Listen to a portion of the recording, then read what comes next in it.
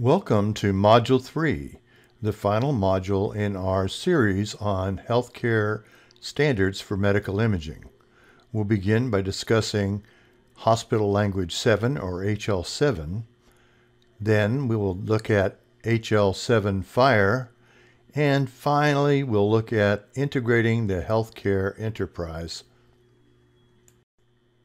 In Module 1, we had an introductory presentation, and Module 2, we went into DICOM Explained. So let's begin with Health Language 7 or HL7 International. Medical imaging uses the DICOM standard and the HL7 standards for medical images and text.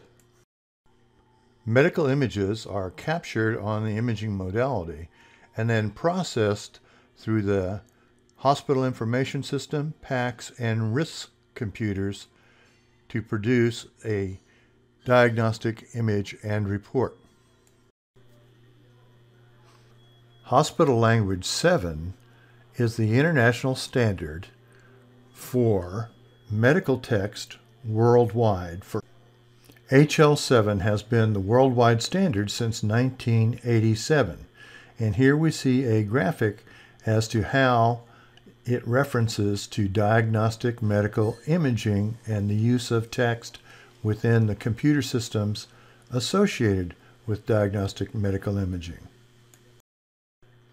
Again, the interface of both the PACS and RISC system with the Hospital Information System is what the radiographer or medical imaging professional needs to understand. All transmitted files will have a header that will contain similar information. The message header in HL7 contains the source of the information, plus the destination and relevant details.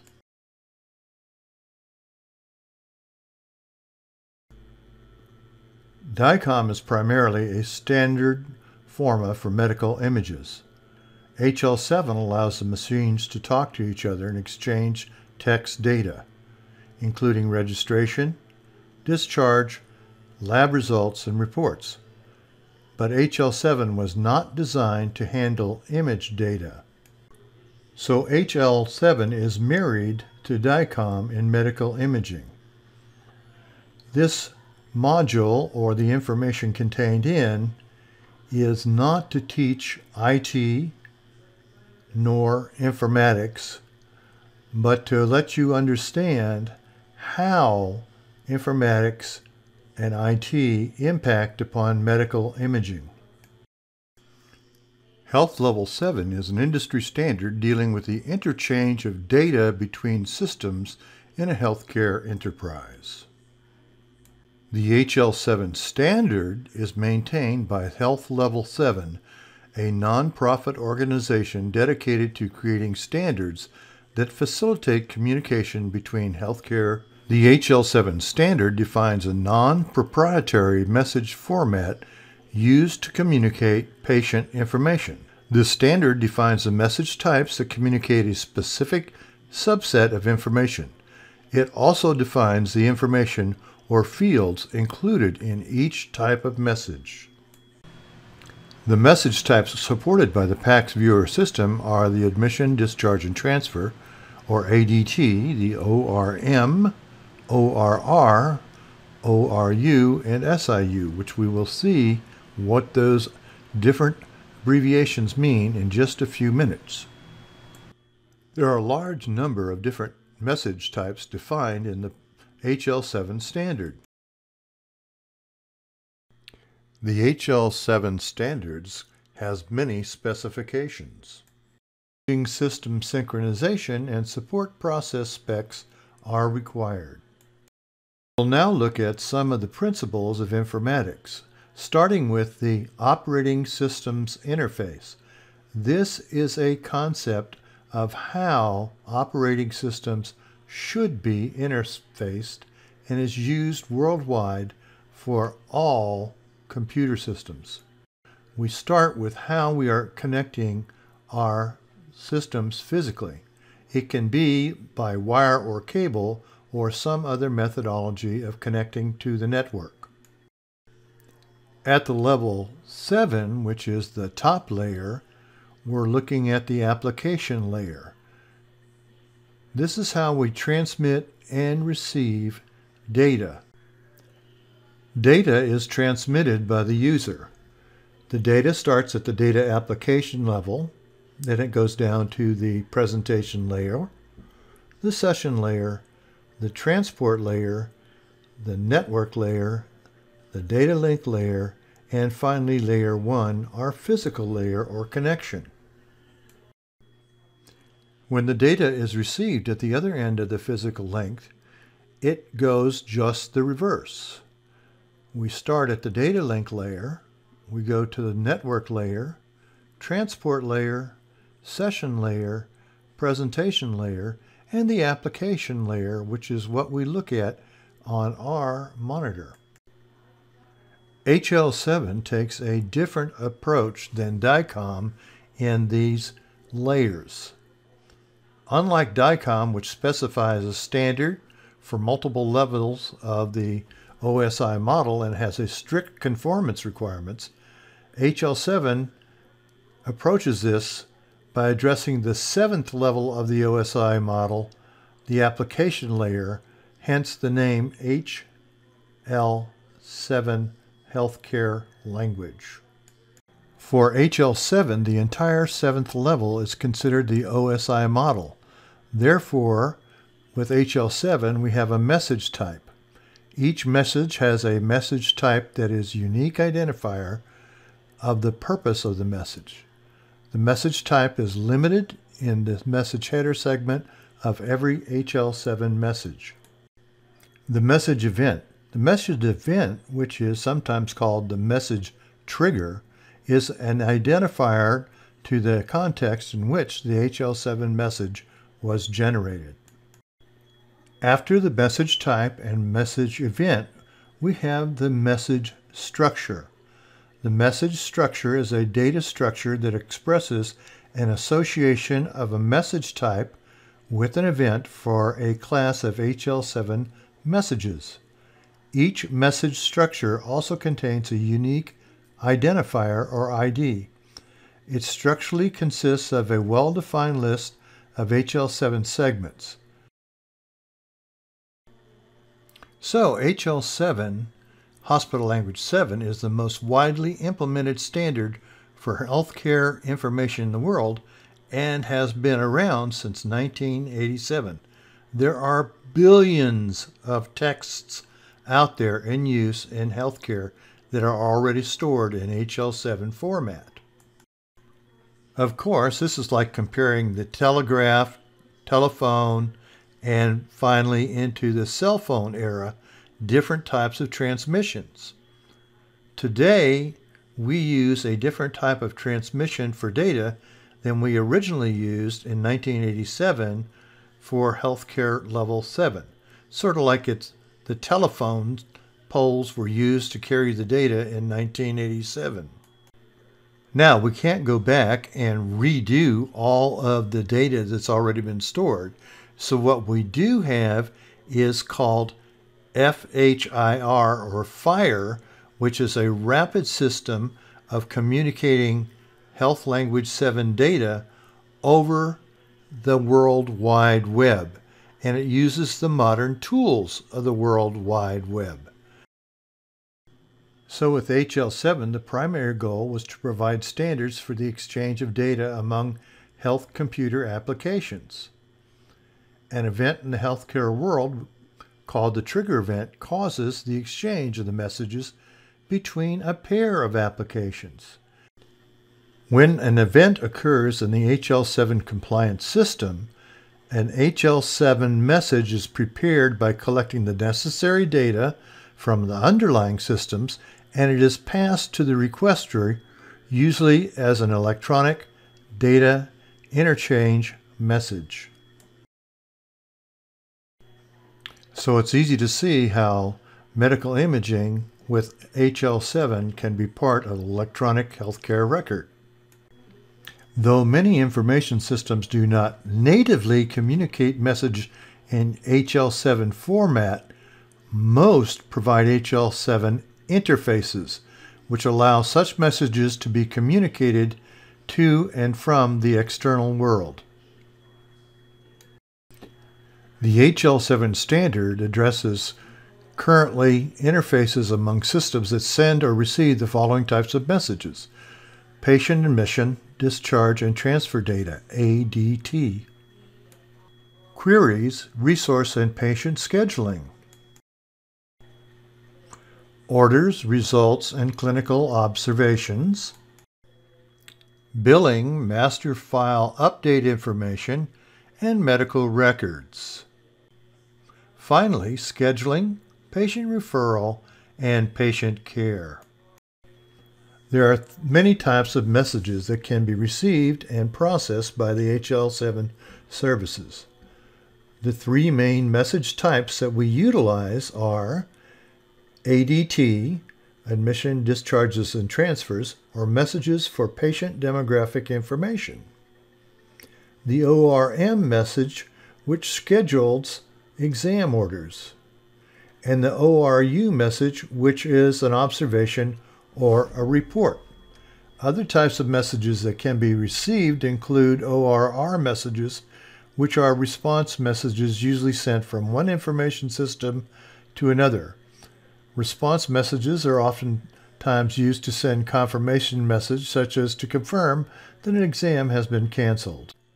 The hospital information system and the radiology information system use HL7 to communicate between each other. As the HL7 data is received by the HL7 interface, it is written to the text file named HL7 text. Any new HL7 data is added to this file and is made available to the HL7 processor service. The file will continue to grow as new data is received, but it will remain in the HL7 service directory until the HL7 processor service captures the file and begins processing the data for entry into a SQL 7 search query language database. The size of the file varies based upon the amount of data being sent by the hospital radiology information system and by the length of the delay and the HL7 processor has been configured. The delay period is set to 30 seconds by default, and the delay is the amount of time that the HL7 processor will wait before it reaches any new HL7 text. So every 30 seconds, the HL7 processor checks to see if there is a file named HL7 text located in the PACS HL7 service history directory. If it is located, the processor renames the file and puts it into queue. Once the file has been renamed, the processor begins to extract the information that will be used to populate the SQL database and perform inserts, updates, and modifications as needed. The data is extracted according to the specified instructions found in the HL7 map profile. The map files are unique to each site and for each sending facility. Every 30 seconds, the HL7 processor checks to see if there is a file named HL7 text located in the PACS HL7 service directory. The HL7 processor is granted rights and permissions by the PACS, which it allows it to make entries into the SQL database. Patient entries, order entries, and other modifications, cancellations, and reports are just a few of the entries that can be made by the HL7 processor. The HL7 processor will check the database to see if there is any existing entry for a particular patient. If no entry is found, a new record is created in the database. If the patient entry exists, the HL7 processor will make the changes or updates to the patient's information, example, name changes, social security numbers, etc.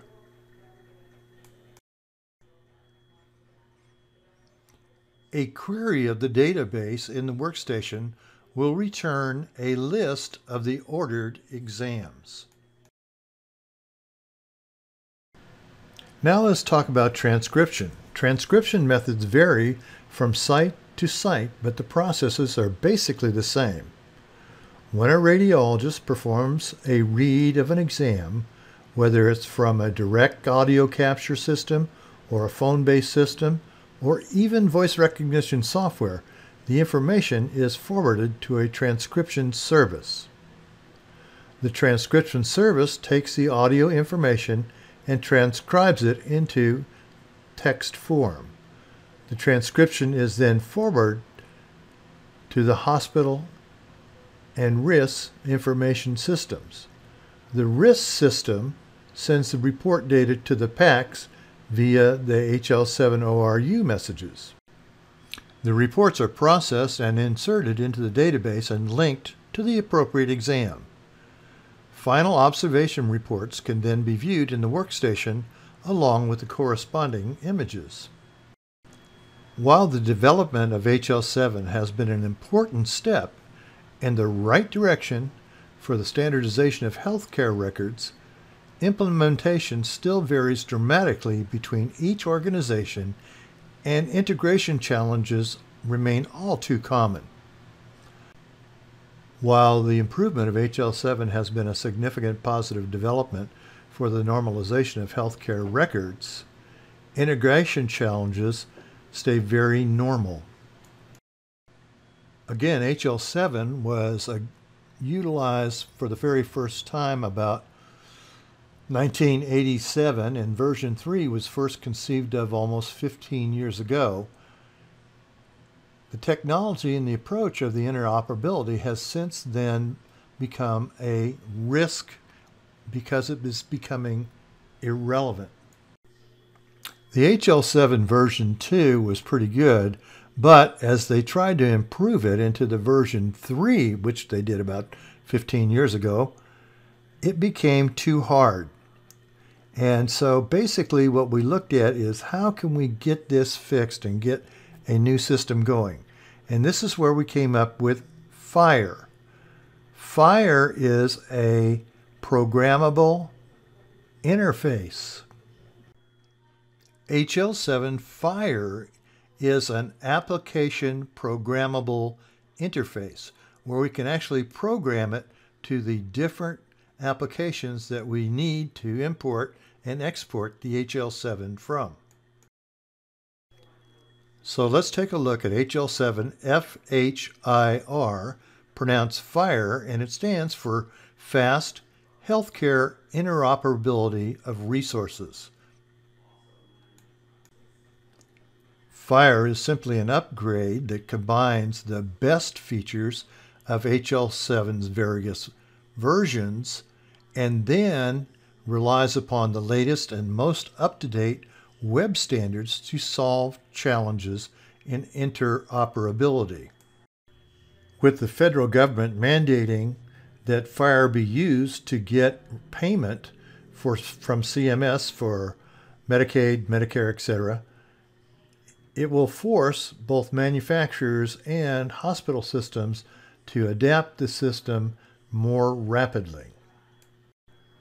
So we start with electronic medical records and electronic healthcare records that use HL7, and then we put an adapter or an application programmable interface on the back end.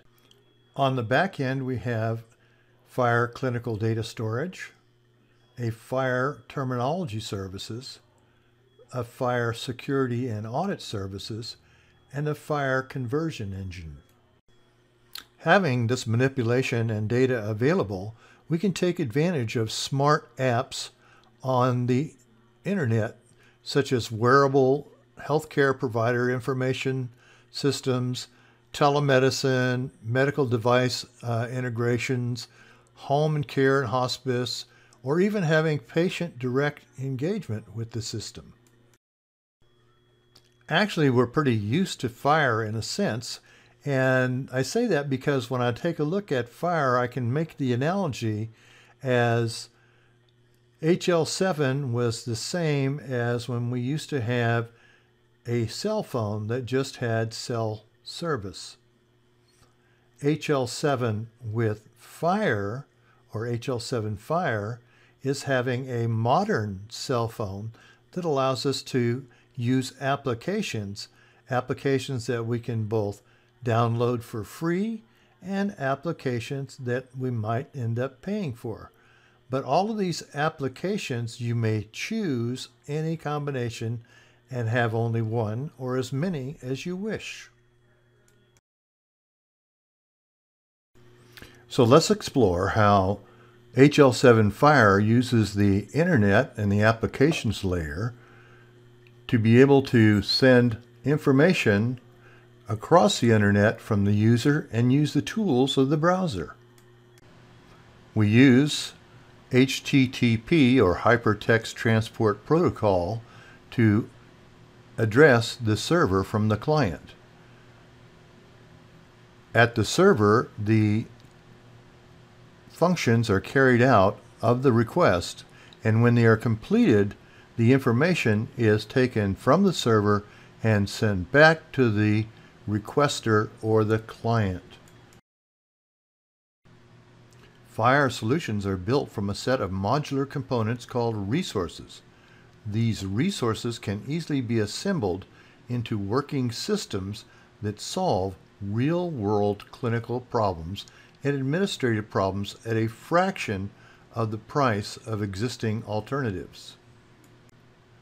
These applications allow electronic healthcare resources to access all of the information on the web very inexpensively through new sources such as apps and cloud communications, therefore making FHIR much cheaper and faster than the traditional HL7. Not only is FHIR faster, but it has more access worldwide, and it has easy retrieval of information.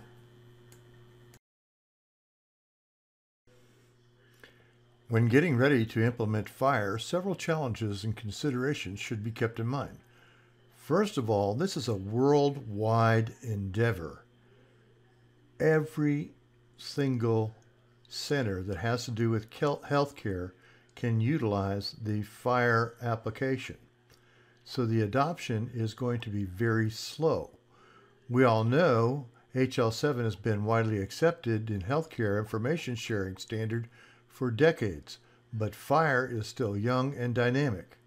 There is no doubt in the effective benefits of FHIR, but again, the adaptation is going to be slow. The financial cost to both vendors and healthcare systems is going to be great. To help with the implementation, the federal government is trying to have the FHIR applications and HL7 in place by January 1st, 2026. And basically, they are doing this by using financial incentives through the CMS, or the Centers for Medicaid and Medicare Services, where they reimburse hospitals.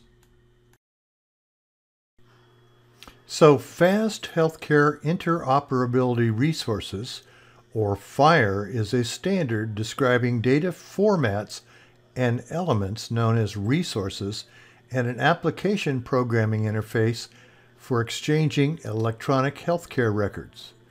The standard was created with Health Level 7 International. Health Level 7 is an international organization whose primary activities are developing, coordinating, promulgating, revising, amending, reissuing, interpreting, or otherwise producing technical standards that are intended to address the needs of a group of affected adapters. The first FHIR application was introduced in 2014 as an alternative to Health Level 7 HL7 version 2 as an open standard that enables new apps and legacy systems to more easily exchange data than in the past. Remember, FHIR is an API, or an application programmable interface, that is used worldwide on the World Wide Web. It is not a private system, and it is used for interfacing healthcare. The Internet and the World Wide Web are two different things. The Internet is a system, and the World Wide Web is the availability of data across the system. The workhorse of the World Wide Web and transferring of data is called Hypertext Transport Protocol. It carries all data formats and forms across the web. The Internet Protocol for transferring data is known as TCP. So TCP/IP is how we send data across the Internet. The data is comprised of both text and images, and this is where we have HL7 and DICOM working together, with HL7 FHIR enabling us to use the Internet. FHIR is an API, or Application Protocol Interface, on the Internet to allow us to be able to use the different protocols on the Internet, or methods for devices to communicate with each other. These can be TCP, or Transport Control Protocol, or UDP, User Data Program. Hypertext Transport Protocol is the way we take and transport all the binary digit numbers that make up coding across the Internet. This means that the HTTP is actually a highway for every type of data available. The way we access the fast lane is through HL7 with a FHIR API, or Application Programmable Interface. In today's technological world, healthcare organizations have a lot of choices to make when developing solutions with regards to the interoperability, technology stacks, HIPAA, compliance, integration, and data management. Fast Healthcare Interoperability, FHIR, is an innovative technology in the healthcare industry today. HL7 integration provides solutions for text, and the API FHIR allows us to take and interface with all the providers that are available today on the World Wide Web. This runs the gamut from a hospital care registry or data depository all the way through your personal data that you are collecting on your Fitbit. FHIR allows clinical applications to access patient data outside of the electronic healthcare record while remaining standards compliant. FHIR does not impose any limits on the development practices you use and offers many benefits for data management and interoperability. So we return to the beginning, where we looked at the primary components that we use for transferring data and medical images in the Hospital Information System, PACS, and RIS. That data complies with DICOM and HL7 standards. Here we demonstrate the type of data and the relationships of the data interfacing in between the HIS, the RIS, and the PACS. Just follow the data using these little dots to get an idea of the interfaces that are required for just ordering one medical imaging exam.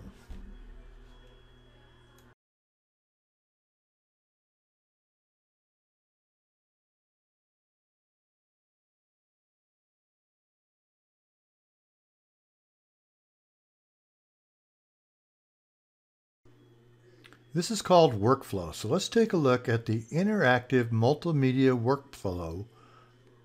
We start with the HIS and RIS, and the HIS and RIS actually interact with image modalities, advanced imaging workstations, and artificial intelligence creators. That information then goes into the PACS. From the PACS, a report is created. Upon creation of the report is sent out to the patient portal, the EMR, and the HIE by the HIS, and it is also sent to the PACS archival communication system for storage. This is our multimedia workflow. We can see that primarily in medical imaging we use DICOM and HL7 with some other standards included. But we also do interact with IHE, which is integrating the healthcare enterprise. IHE is not a standard. It is how we organize and use the data, and it is a protocol for how to organize and use the data that we've produced through DICOM and HL7. Equipment manufacturers build these protocols into their systems, and they have what are called connectathons. Here they check and try to connect with each other's systems and see if the data works appropriately or is interoperable. Sometimes it can work well, and sometimes it does not work well. And then they can go back and tweak the information in their product. Integration of the Healthcare Enterprise, or IHE, is an initiative by healthcare professionals and industry to improve the way computer systems in healthcare share information. Systems developed in accordance with IHE protocols communicate with one another better and are easier to implement and enable care providers to use information more effectively.